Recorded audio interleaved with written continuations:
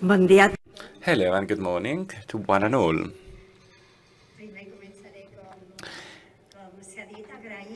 I would like to start by thanking you all for allowing me to share some of the remarks and ideas that somehow inspire our vision about why arts are so important for public health, for health in general, and I would like to also raise other topics such as why or how are we implementing arts in health. The minister has already given you a hint. I would like to start by asking you to look back a few months ago. Here in this very same room, in this very same oval room, there was an exhibition that would somehow ask visitors about their role in the world. Jordi Bernadó, who is a Catalan photographer, who implemented this project ID and identity, took pictures of 14 very relevant personalities in different fields of knowledge, different fields of life at the global perspective, at the global level. Stephen Hopkins, the developer of Wikipedia, relevant personalities from the feminist movements, and he asked them to take one single picture of them from their backs without taking the picture of the face, let's say. So in this, the picture somehow had to be taken in this scenario where they have a role, let's say. So this experience of asking oneself, what is my role in this world? Where am I entitled to be myself? I believe this is one of the main questions that art helps us respond. So here we have the picture of Stephen Hopkins in front of his lab, this math lab in Cambridge. And this one is the last picture that was taken to Stephen Hopkins while he was alive, or rather before he passed away. So, as you can see in this picture, you can even see the moon.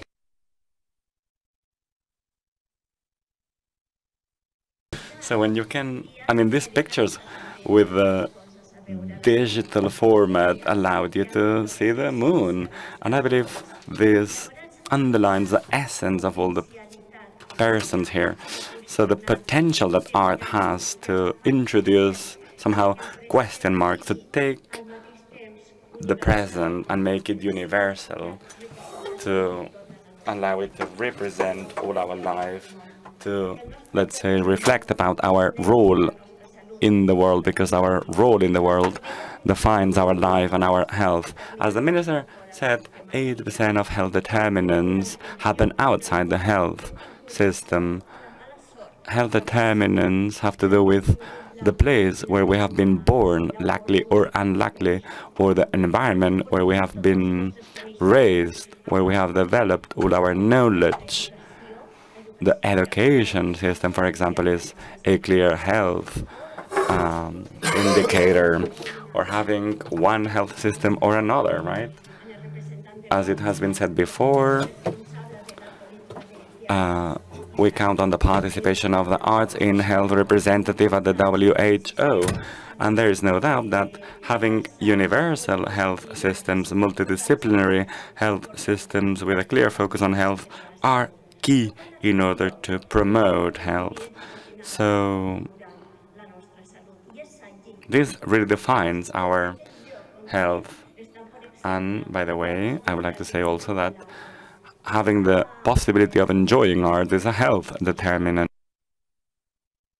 This sculpture is a post-Olympic sculpture in an Olympic neighborhood. In Atlanta in 1996, they replicated it.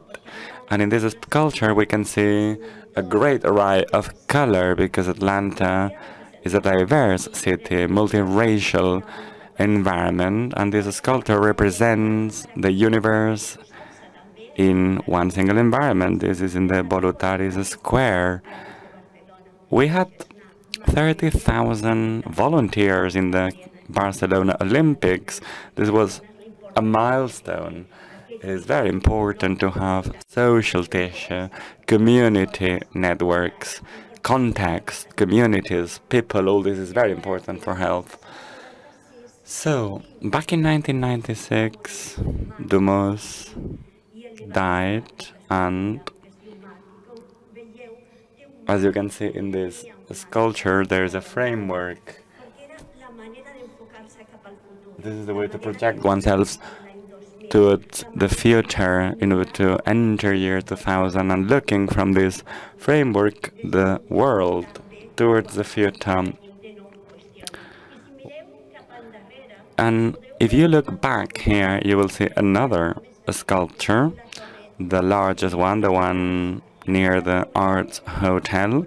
So here's another sculpture entitled David and Goliath, very well known in the Olympic Village here in Barcelona, by Antoni Llena. And this sculpture basically confronts the Somorrostro neighborhood and the new Olympic Village. Who is David and who is Goliath? What's past and what's present?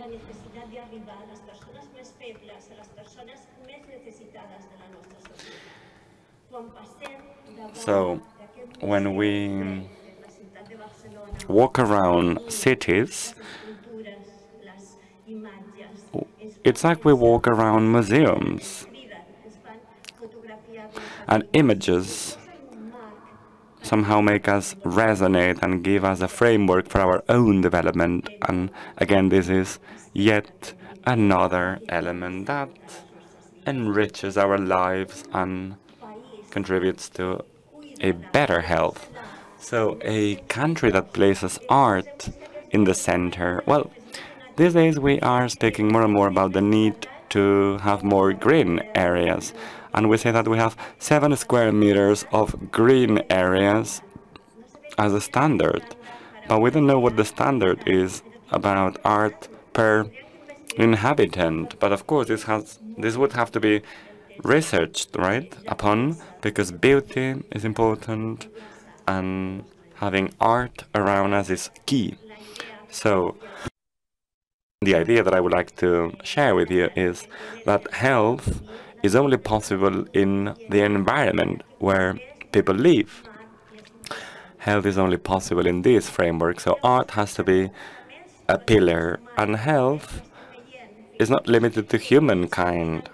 See, we have not yet overcome the zoonosis that COVID has imposed upon us, but you know, we have a flu, pigs in Catalonia and all around Europe. So in this environment, unless we take care of animal health and the planet health, it's like we're not taking care of our own health, because of course there's one health. And if one pillar of the one health fails, we will fail. The donut model by Kate Runworth tells us that we need to work on social health determinants from an individual perspective, yes, but bearing in mind that we live in an interrelated planet in which, unless we take care of community health and animal health, our health will be jeopardized. So we need to take this perspective from a community health perspective. We call it the One Health perspective. And these green items here have to do with a perfect scenario, a scenario that allows people to reach their full potential, best possible education, and at the same time bearing in mind that all this cannot have an impact on the environment, such as, for example, if we spend too much water, too much energy, and we somehow deplete the plan for natural resources, we will not be contributing to One Health. So this part of the donut, this green part of the donut, has to do with the best development scenario, which is a safe development that affects and benefits both humankind and societies. The problem is that we are using too much water, too much energy resources. The problem is that we are using too many natural resources, and now we need to take urgent action on all these elements. And of course, this is yet another relevant item. This gentleman here, who is Antonovsky, probably many of you working in health and primary care know him. He was the one who created the theory of health or genesis. He was the one who said that in order to promote health, we need to focus on the community assets and we need to reinforce them. We need to promote them within communities to reinforce the previous elements. And in this environment, we need to promote human relationships. We know, for example, that one of the key health determinants are social relationships. As you know, there is a long Harvard research with a follow-up period of 80 years, because the project started back at the 30s in the last century, and there has been a follow-up of a first cohort of 800 people, and there is a clear difference between those who live more, who live longer, and who live better. Well, all this has to do with the quality of their social relationships, not the amount of social relationships, but the quality of social relationships. Feeling surrounded by a friendly environment is a health determinant. So if we want to work on health, we need to work on resources, we need to work on the community to develop healthy environments. And I would like to share this concept with you, which is very dear to me. I hold it very dear. And conditions or diseases and health are contagious. There is a direct relation between people with obesity. There's a mapping of obesity.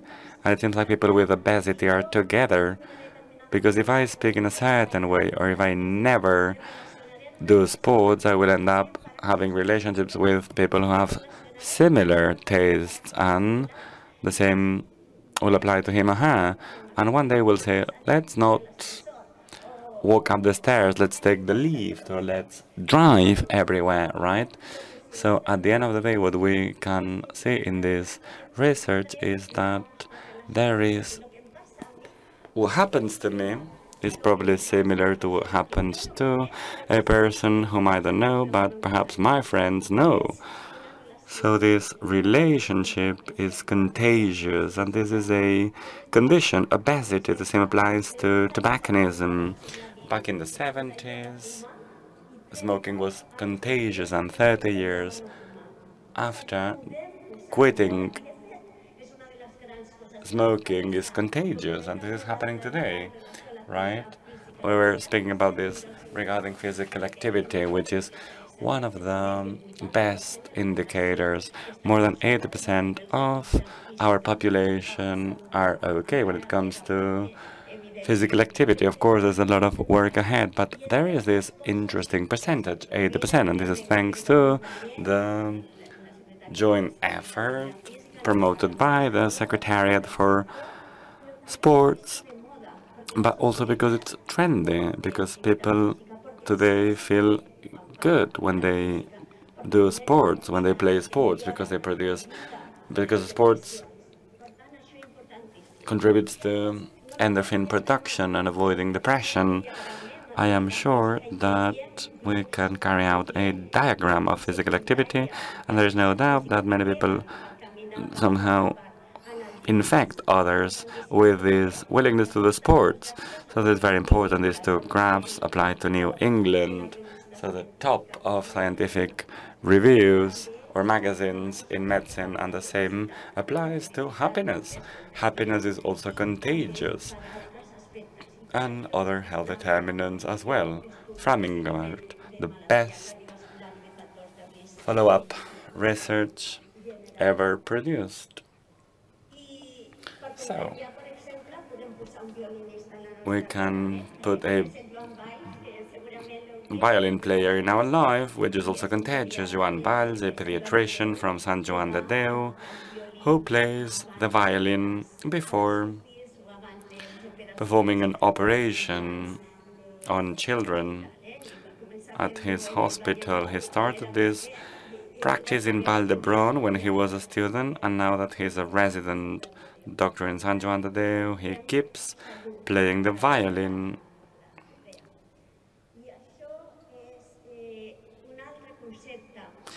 Here's another concept that I wanted to raise. Health is a right, so is art and culture. The right to enjoy culture recognized by the United Nations. So this is what we are working on, not only from an equity perspective, but also from a justice perspective. The difference between equality and justice, well, equality has to do with giving more to those who need more. Tomorrow we'll be speaking about this project. Emotions and health pilot projects, of course, are focused on vulnerable populations, but justice has to do with raising the bar and ensuring that we do not have to give more to vulnerable populations, because culture is accessible and everyone can have access to it with no limit. So we need to build from the beginning with no barriers. This is very important. Yes. Now, this is part of the World HO's webpage, and it's the reference document for the summary of the evidence, which was done in 2019, reviewed by BACMET out of 3,000 studies, which showed the good effects on health from different art disciplines. So it's very, very relevant indeed. And here there are some studies mentioned by the minister beforehand. The Swedish study from 1996. It is a study with 1,000 participants, and what this is that participating in arts activities is related to a higher survival rate, a clear higher survival rate, 8 years difference. And this is controlled by the classic risk factors, whether they smoke, whether they have physical activity, etc., etc. So it's crucial.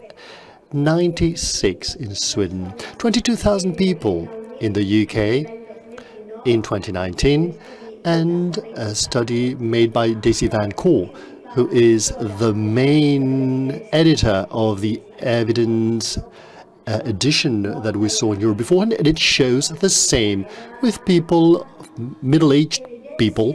So there is clear evidence of the positive effect of arts on health. And this is with regards to art in museums, going to the theater, going to a concert, going to an exhibition. And these are the review Hoplos1, which is also one of the most prestigious magazines in 2021. It also looks at when you are truly carrying out an arts activity, in this case musical activities. For example, dancing, playing music, singing, the effect that has on health. And here we also find a positive effect in different health fields in general. So we find these positive effects on health both by participating regularly. It could be 30 or 60 minutes a week, which is not too much. And both, participating or actually doing arts activities. And this is a model that I'm not going to dwell in, but we see there are some behavioral effects, some social effects, and some physiological effects. And at the end of the day, this is good both for prevention, for conditions management, etc., etc. And here well, given that you will share, I'll share my presentation, you can see it in detail, how the different effects have been studied, how they have been described in a clear way. There is also a document from Motions and Health, which will be explained clearly. And here we also have the importance within the lessons we have learned from COVID. One of the positive effects is the need to include cultural values when it comes to designing public policies. We have seen it, for example, the use of masks and the effect that has had on people with different backgrounds. And also when, at the end, when we have behind our cultural values, the way to reach, the way to change, the way to include and generate these changes can also be done through a cooperation from the field of culture and art. So today and tomorrow, you will see multiple experiences, different experiences of successful projects between arts and health, or the art in health. There are many others. And they could have been, they have been collected, and I'm sure they are very, very relevant indeed. But what we have to do, and the minister said so beforehand, we have to make progress so that this is all fully integrated and it's all part of a plan. Here you have a slide that comes from the Finnish government. Finland is a reference country for health in all policies. Every time Finland has had the presidency of the EU, it has made, well, it has thrusted forward art policies in health, and it's a proposal, it's a global proposal for arts and health, which has the different ministries involved, which asks for a joint plan. At the end, the Ministry of Culture and the Ministry of Health and the Ministry of Social Services, which in Finland is all together, and also the Ministry of Finance. Each one of them looks at how they can have the Ministry of Culture can have a good system, and how artists can actually have their subsistence taken care of. And those in the Ministry of Health can recommend these activities and co-create them in the cultural system. And also the Ministry of Finance can also give support to it in order to have joint initiative actions that focus on initiatives that are assessed and that have a result on health. Out of all other people included, and above all, people who have a socio-economic level that's lower. Finland's experience is one of the experiences we're using to build up our project for arts and health. And here we have another image, and this is an image by Jaume Plensa, the famous sculptor at the clinic hospital. I'm sure you have seen it. It's called Blue. And we have this image. When we get into the hospital, somehow they express that we need to stop, we need to think, and we need to focus on the situation. When we go to hospital, the rest becomes secondary, and we are there. We are at the hospital to solve a problem, our own health problem. Jaume Plensa gave it as a gift to actually make an homage to the work of health workers during the pandemic. In Catalonia, it started with the law of 2009, approved by all political parties. We had a first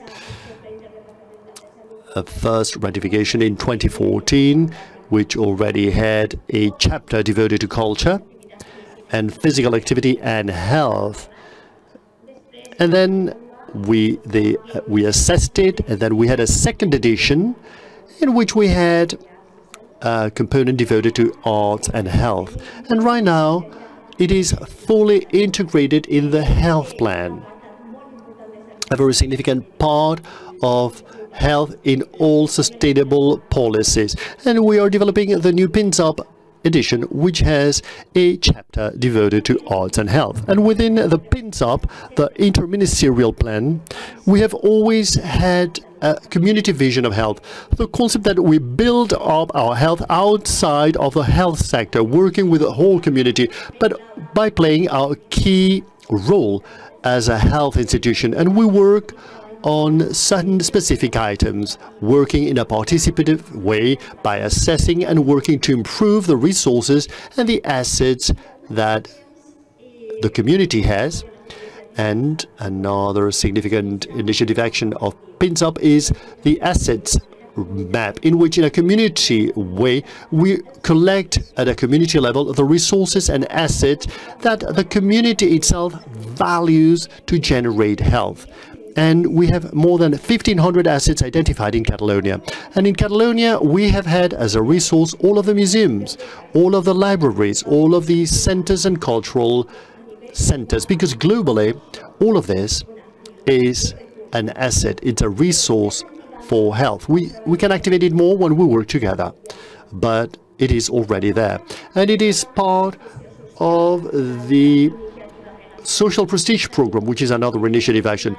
Primary health professionals, nurses and physicians can prescribe a health asset based on this first community work that has been carried out in the environment, so that it's included within the assets map, so that there is an active listening with the people that you have in front of you and that you're helping, so that there is already this recommendation actively. You can do it at the doctor's office, and so that it ends up in a recommendation to go to a museum to carry out a specific activity.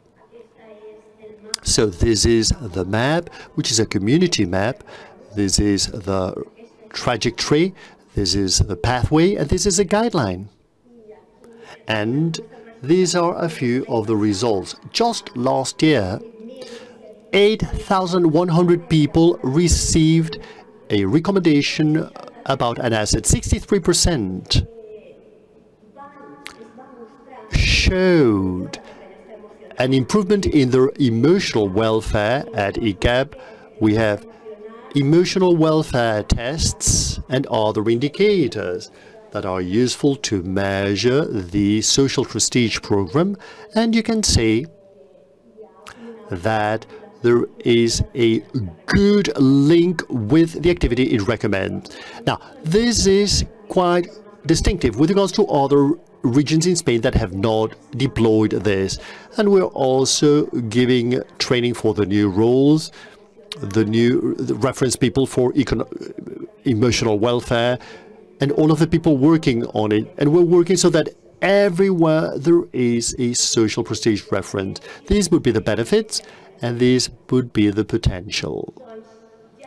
Now, to end my presentation, I'd like to say that, well, how art are faring in the field of health at the Pins Up. We started out with initiative actions like letters and health and others that were collected in the first Pins Up. And then after that,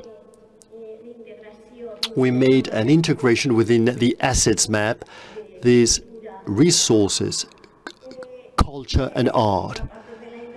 And then after 2019, we developed the Emotions and Health Commissions, and we developed the whole project called Emotions and Health that Sonia Blasco will explain tomorrow. And now we want to develop this global project in arts in health. Art in health. What does art in health actually mean? Well, what I've said beforehand, the minister has actually explained it too.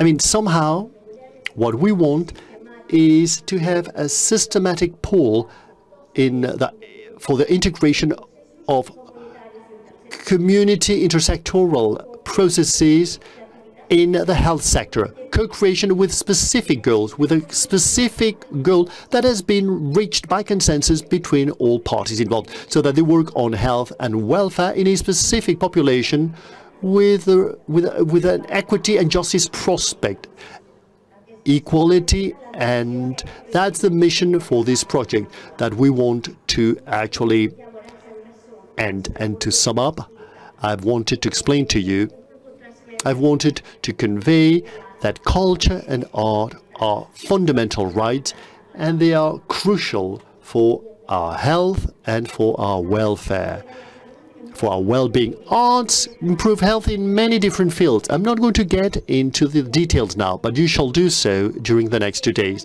They exist. There are many, many activities that exist and that we can do as a consultation. I mean, the social prescription is to do it as a consultation. In terms of activities, many of the activities that will be explained these days, I mean, they work for a group of people with certain specific characteristics, and they use this social relationship for interaction with the group, but at a community level too, when we actually get much more from the whole community. So we need to systemize and extend the interventions with verified efficiency, for example, social prescription. And we need to implement, and we need to end developing and agreeing with the with global project, Arts in Health. And to end, I have here a couple of sentences. One is by Christopher Bailey. Chris, we have her hair at the front row. And it's a bit, I mean, you know, I'm being a bit, you know, I mean, to use a sentence and a quote from a person who will talk to us. There is a sentence by the Director General of the World Health Organization that says, who talks about the importance. This is a symposium in 2021, the Metropolitan Museum of New York.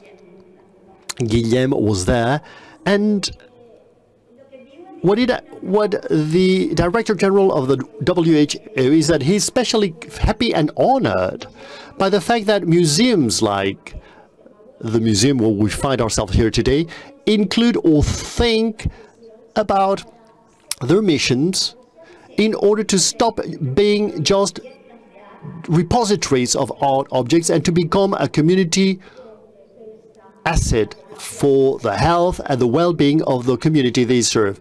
A tool for well-being and health. Given the experience that we have at the Ministry of Health, we know this is a shared thought. And Christopher Bailey, I mean, we have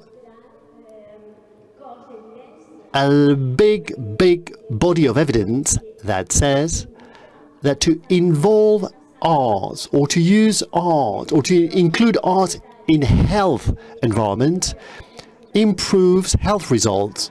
It reduces costs, and we also want to be cost effective, and it gives support to the recovery of the patient from a condition back to health. The time has come for a revolution of arts in people's health. And this can imply the improvement of health of millions of people. And finally, last but not least, I've started out with the MNAC and with Jordi Bernardo, and we will explain with an exhibition with a piece from our permanent collection, which is this ASPCAT of Aneu in Santa Maria of Aneu, the municipality of Guingueta. Look at it. Look how something that is 1,000 years old can be so contemporary, so current. And Guillaume has chosen this image. Somehow, these angels, these archangels, they are looking at us, and they are questioning us, and they are calling us to think about our life and our future. Thank you very much indeed.